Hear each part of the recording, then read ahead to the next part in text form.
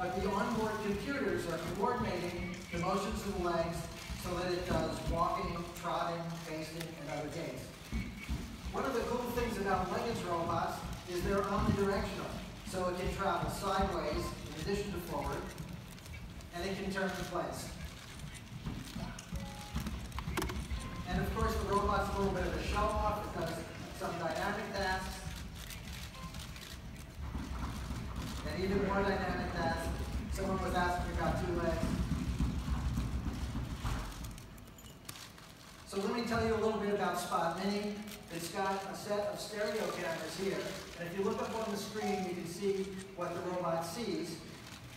And if we switch into another mode, it'll show you what the robot's thinking. So here's a model of the world. If you can see the edge of the stage, which it's using its stereo to generate. And it also shows itself in the world, so it knows if it were to walk that way, it would fall off the stage, and it's not going to do that. It's also got another sensor back here, a LiDAR, a laser ranger. And here's the view from the laser ranger, and you can see the whole stage. We put those posts up there so it can navigate. Now we're going to show you a simulated security patrol. So Seth's going to switch it into a different mode where the robot is working completely on its own. I have to get out of the way.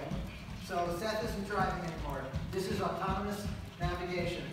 And we programmed it to go over in this corner and check for something that shouldn't be there.